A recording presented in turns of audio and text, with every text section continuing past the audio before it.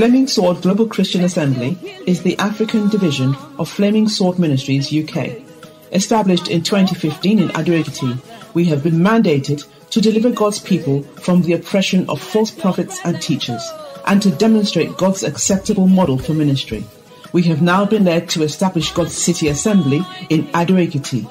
Connect with the grace of God upon this ministry, and your experiences in Christ will never be the same again. Your power remains the same. Yes, you never change. Welcome to Wisdom for Today, Reverend Matthew Akinjide Daniel Ministry. Hello everyone, and welcome to the second installment of Wisdom for Today.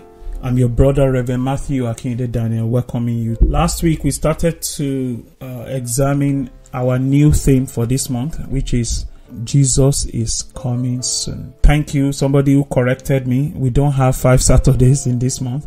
I'm mixing it up with 5 Sundays because, when we're planning the preaching in church, I planned for 5 Sundays. And then I found out that no, it doesn't correspond with the Saturday, which is my mistake. So we've only got 4 Saturdays this month because the last Saturday was the 31st. Anyway, so that means we'll be merging 2 of those 2 things I told you. We'll be fusing them together. That means we'll be fusing number 3 and number 4 together. Why should he come back, and what are the signs of his end? Those signs of the end times, we'll try and merge those 2 together as best as we can so that we don't lose anything, but at least so that you may gain as well.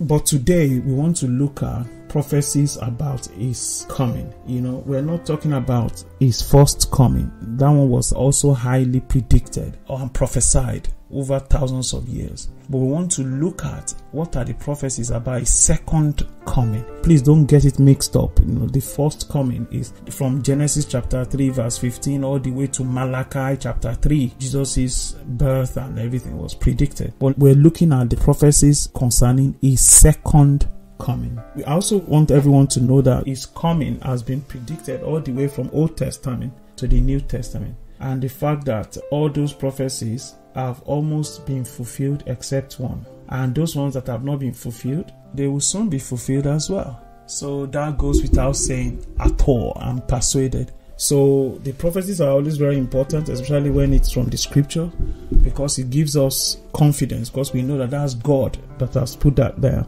or has inspired the people to prophesy. And God who has inspired those people knows He's going to bring it to pass. So one of the first prophecy was what we read last week from the book of John chapter 14 verses 1 to 3. The book of John chapter 14 verses 1 to 3. And it says, "Let not your heart be troubled.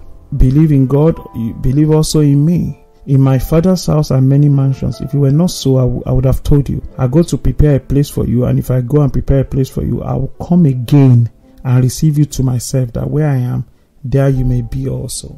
So Jesus, the first prophecy came from what Jesus said, that I'm going to come back again to get you guys, you and I. Even long before Jesus was born, it was being referred to in the book of Zechariah. In the book of Zechariah chapter 14 verse 5, Zechariah 14:5 says, "Then you shall flee through my mountain valley, for the mountain valley shall reach to Azar. Yes, you shall flee as you fled from the earthquake in the days of Uzziah, king of Judah. Thus the Lord my God will come, and all the saints with you." You see, that last statement is how you know that it's not talking about the first coming. It's talking about the second coming. He said, "The Lord my God will come, and all the saints with you." Because he said when he comes, every eye shall see him, and then the saints will rise up and go up there and join with him. And then he will reign with them, and then he will come back after 1,000 years. Anyway, don't let us get ahead of ourselves, but it was also prophesied in Zechariah. When you have time, read the book of Zechariah. I think it should be maybe about 14 chapters or something. And there are lots of loaded prophecies, especially concerning the end there. Now, in Matthew chapter 24, verses 36 to 29, Matthew chapter 24 is a chapter that is loaded with the things concerning the end times. So it's one of those places you want to be reading to refresh your mind and to be prepared for a second coming. So in Matthew 24, 36 to 39, it says, "But of that day and hour, no one knows." I don't know all these people that are always trying to give accurate date or specific year. The Bible says no one knows. You will have an idea of the end, but no one knows of that day and hour. No one. So you can say, oh, hopefully maybe in the next 20 or 30 years, I won't be surprised. Or maybe next 40 or 50 years, I won't be surprised. But you can't say, oh, and it's going to be year 2025 or year 20. Once you start to go specific, you are crossing the scripture now, because the scripture says nobody knows. He said, only my Father knows. But as the days of Noah were, so also will the coming of the Son of Man be. For as in the days before the flood, they were eating and drinking, marrying and giving in marriage, until the day that Noah entered the ark, and did not know until the flood came and took them all away. So also will the coming of the Son of Man be. I was referring to this scripture last week, Matthew 24:36-39. It's very important for us to know that it will creep up on all of us. It's not something that, oh, I think it may be this coming week, or maybe this. No, we will have an idea of this time and this season, like we know now for some time that we are living in the end times, but nobody knows specifically when Jesus will be coming. And that is why it's very important for us to be ready. It is very, very important for us to be ready, because nobody knows when he's coming back. And when he comes, he's coming to give reward to everybody according to their works shall be. So make sure that he meets you in the right place. Make sure that he meets you in the right place. Amen. I could remember those days when I was still living in sin before God rescued me. Sometimes I'll go to bed and then I'll wake up the next morning and I'll be so happy Jesus had not come. I know some people may find this funny, but there are some people out there that can relate to what I'm saying here. When you are living in deep sin, this one is not a pretend sin. No, you are living in deep sin and you believe in Jesus. You know that somewhere at the back of your heart, you'll be thinking, Omo, koma kakini mami lowo. So those days after maybe I've gone drinking and gotten drunk, or I've done other stupid stuff and brought somebody home or whatever, by the time I woke up the next day, I'll be so happy. Jesus has not come here. Because if he had come at any point in time there, I'm not even going to wait for him to judge me. I'll just say, Daddy, you know where you want to send me now. Let us bypass all these judgment area. Just send me to where say I should go to. I know it's sounding funny, but that was a section in my life. That was a realistic section in my life. And I just thank God for his mercy that I was not caught up in that to the point that it was getting too late for me. I'm so grateful to God for that. So Luke 21:34-36, it says, but take heed to yourselves, lest your heart be weighed down with carousing, drunkenness, cares of this life, and that day come on you unexpectedly. For it will come as a snare on all those who dwell on the face of the whole earth. Watch therefore and pray always, that you may be counted worthy to escape all these things that will come to pass, and to stand before the Son of Man. We have been told what it is we should be doing. We have been told what it is we should be very careful about. We have to be careful. We say, take heed. Be careful. Take heed. It's warning you, be forewarned, lest your heart be weighed down with carousing, drunkenness, cares of this life, and that day will just creep up on you unexpectedly. So we must be very, very careful. All this lifestyle, let me just quickly go and do this. What if you run out of quickly? What are you going to do? So I'm talking to somebody listening to me. It is never too late for you to ask God to set you free from whatever that may have held you captive. In the days of your power, your people shall be wailing. Your young men shall see visions. Your daughters shall prophesy. Your old men shall dream dreams. For power to be stronger and be wiser. Die! That's my desire. It's so I need my master. You're my desire. Without you, I got nothing to put together. Yeah. Without you, I am nothing. No, you make the difference in my life. That's my desire. Come take over. Come take charge of who I am. Your being is who I want. Yeah, yeah. one of the biggest lies that the devil tells people is that whatever their fault or weakness is, he tries to convince them that they can never get over it. And it's a lie from the pit of hell. He just, gives that impression like you can never get beyond. This thing is, is in your blood or whatever. You just sell you one lie or the other. Somebody listening to me, do not believe this. Do not believe this. There is no hole you have sunken into that God cannot retrieve you from. There's no depth that you may have sunken into that God cannot reach out to you and pull you out. I'm a living, breathing testimony. All my friends are still around. People know me. My family, some of my family members are still in Nigeria. So I can't make, if I was making this up, somebody would have said, oh, Jide, shut up, it's a lie. Some people up till now, they're still stunned that people like me made it into the kingdom. But just because we commit sin, reach one stage, they're like, all my colleagues, they've used their mouth to send me to hellfire. I said, thank God, Jesus did not send me to hellfire. And he doesn't want to send you to hellfire, whoever may be listening to this program. He doesn't want to send you to hellfire. Hell was designed for Satan. In the olden days, when there wasn't much knowledge, they were always trying to threaten us with hellfire. Hell was originally designed only for Satan and his fallen angels. That was why God designed hell. But unfortunately, because of the free will of human beings, some people will choose to end up in that hell. May that not be you in the name of Jesus. May that not be you in the name of Jesus. So it is very important for us to know what it is we are supposed to be doing, and that is to make sure that we keep ourselves, we're watching, we're following all the commands of Jesus and everything he has told us to do, and we're making sure that we're doing that so that we're not caught unawares. It's very important that we're not caught unawares. It's essential.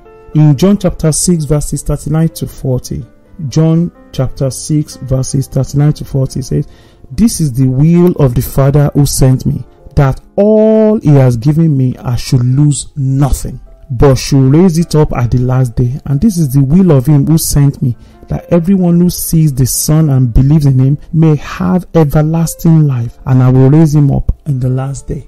God's desire is for nobody to be lost. Nobody. Some people think, oh, all of this is divided, or some people have already made it. There are some people that may. No. People will only be on whatever side of the counter depending on their free will. I'm not saying it's easy, but there's no way God will just say, oh, I've created this person to go to hellfire. No, it is that person that will still choose hellfire by themselves, by their own free will. So we know the will of the Father.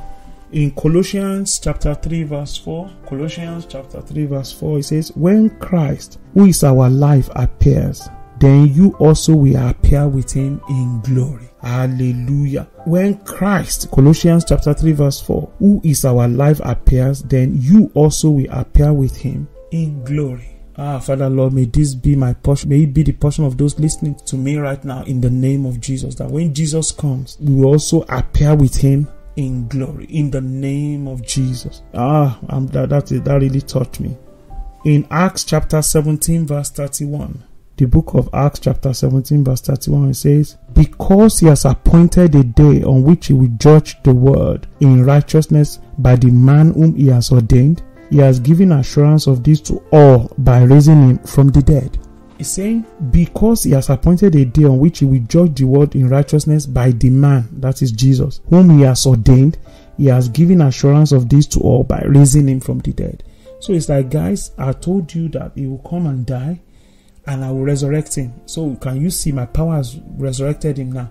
So that means every other thing I told you will be done. If God says, 4 things, and the first one is done, you can be sure that the last 3 are as good as done. Because he has given you the sample of his person. He has given you a sample of his integrity. So we're still examining, just a few of the prophecies, because there's so many. But these ones are just some of the prophecies concerning his second coming. Because the way I'm listening to some preachers right now, I won't be surprised if some of them come out and preach that maybe Jesus is not even coming back again. Sir. I won't be surprised, because I've heard so much heresies. It's unbelievable what is just being preached all over the place. I mean, please forgive me. Thank God for those who are doing their best. I'm just talking about some of these few charlatans that are just causing trouble for everyone. So we have to be ready. The prophecies are meant to, when a prophecy is given, it's usually about something that will happen in the future. but something that you can influence in the present. Something that's going to happen in the future, but you can influence in the present. So, for example, people think that, oh, if they prophesy to you that you are going to be rich, and no matter what, you'll be rich. I have news for you. Not really. Prophecy comes to give you an idea of what is possible. Your response to that prophecy, your response to everything you need to do to be right with God, your response will now determine the outcome of that prophecy. So, for example, if they say you are going to be rich, and then you just sit down in your house and waiting for people to go bring wheelbarrow of money to you, that person is going the wrong direction. Just for me to put it mildly, that person is going in the wrong direction. There is still a part for us to play on every prophecy. If you are trusting God for the fruit of the womb, you still have to do the thing. If you are not married, waiting for immaculate conception, still has to do the thing. So if you are trusting God for healing, you still have to take steps of faith. You still have to believe it with your heart. You still have to act like you believe it. So same thing, that without a shadow of a doubt, we have been given all these prophecies that has made it abundantly clear to us that Jesus is coming back. The question I'm posing to everybody listening to me is, so what are you going to do about it? The Bible has given you a prophecy that Jesus is coming back again. What are you going to do? I pray from my heart that somebody will make the right decisions, for them to know that they should be ready for the second coming of our King, that they must be ready. It doesn't mean you won't make mistakes, it doesn't mean you won't fall down, but quickly get back up, dust yourself, keep going. Hallelujah, glory to God. So we have just been looking at our month of Jesus is coming, and we started last week by examining what has been bothering everybody, which is how come it's taking so long now. We're able to explain that our own time is different from God's timing. And this week we're looking at just a few of the prophecies that prophesy that Jesus is coming back again. So we're not talking about old prophecies in the Old Testament or about individuals that have come and gone. No, it's telling us about in the future. So we need to do our best to make sure that we do not miss it. We need to absolutely do everything we can. Amen. I hope you have been blessed by this. Throughout this particular theme, I can't help but make sure that I give people the opportunity to give their life to Christ. Look, you're on the radio, maybe you are in your room, maybe you are just by yourself. You have a once in a lifetime opportunity to come to Jesus. Once in a lifetime opportunity to come to Jesus. And I want you to just take that step with me. Number one is either you've never taken it before because you have your own ideas about things, or number two, you may have said it before but you believe you have backslidden, or you are not even sure where you are with things. If you are not sure that if the trumpet sounds today you'll be going with Jesus, then please, I invite you to say these prayers with me and to mean it from your heart. Father Lord, I have sinned against you. I ask for forgiveness of my sins. Wash me clean with the blood of Jesus. I make Jesus the Lord and Savior of my life. I surrender my life to Him. Now I'm a new creature. Now I'm a new person. All things have gone away. All things have become new. In Jesus' mighty name we have prayed. If you've said that sincerely from your heart, if you meant every word of it, then congratulations. Now you are born again. I want you to know that you need to find a Bible teaching church, a Bible believing church, so that you can be trained, you can be taught, you can be discipled, so that you can become mature. Because if somebody is a 60-year-old baby, something must be wrong, because they're supposed to have evolved to a different level. So if you are just starting today, then you need help so that you can become more mature. You need the help of people that have gone ahead of you, or people who have been equipped with a gift to help. So you want to subscribe to those people. You want to subscribe to them. Glory to God. Hallelujah. You can still reach us on 0909-526-0406. And you can still text us. You can still send messages. You can still ask how you can give to this program, or how you can be a blessing to our ministry. Just to ask a question or for clarification, whatever it is you want to do, that's fine. You're always free to do that. And you can also send us an email at info@flamingswordafrica.org. info@flamingswordafrica.org, and we'll do our best to get back to you as well. I hope and sincerely hope that you have been blessed next week, like I said, we are going to have to match together two of the subtopics that I mentioned. So we'll be looking at why should he come back, and we'll match that with signs of the end. So it's going to be just one single sermon. Why should Jesus come back? What are the signs of his second coming? So that, we may really be on the cutting edge, and we may be, waiting and be ready for him when he comes. Hallelujah. Glory to God.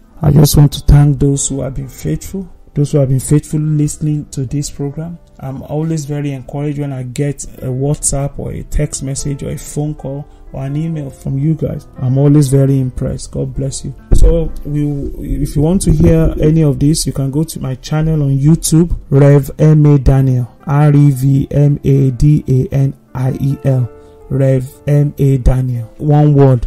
That's my YouTube channel. You see the MP4 of this radio program. It's not recorded with video in terms of me capturing me, but at least you can listen to a version of what we have just discussed. So you want to go into YouTube and subscribe to my channel, Rev M.A. Daniel, and you'll be richly blessed. So if you're looking for a local church, we've got a local church here in Ado-Ekiti, God City, Ado-Ekiti, opposite Mojere Market. And we have two services. So the first service starts at 8 and the second one starts at 10:45. We've got our pastors here that will be a blessing to you. So just go there and you'll be richly blessed. So until I come your way next week again, I'm your brother Reverend Matthew Akinde Daniel saying thank you for listening and bye for now. Release your presence, oh God.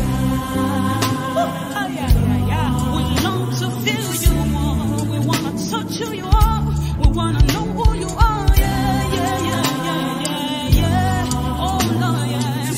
Teach us to love you. Teach us to know your will. Oh Lord, I love you more. I wanna know the depths and the length of your love. Oh, we want to know the power. That's my desire. I know you have been blessed by this message. Reverend Matthew is a prophet and an apostle of God. Connect with us in this ministry. Your life will experience a transformation. You can partner with us by giving as you are led by God. To call, text, or WhatsApp us, the number is 0909 526 0406. Again, the number is 0909 526 0406. You can email us on info@flamingswordafrica.org. That is info@flamingswordafrica.org. Our website is www.flamingswordafrica.org. Again, that is www.flamingswordafrica.org. God bless you.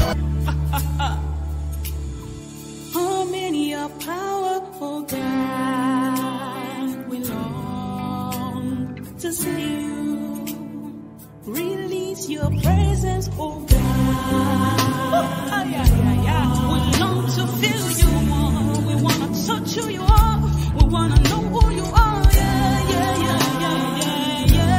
Oh Lord, teach us to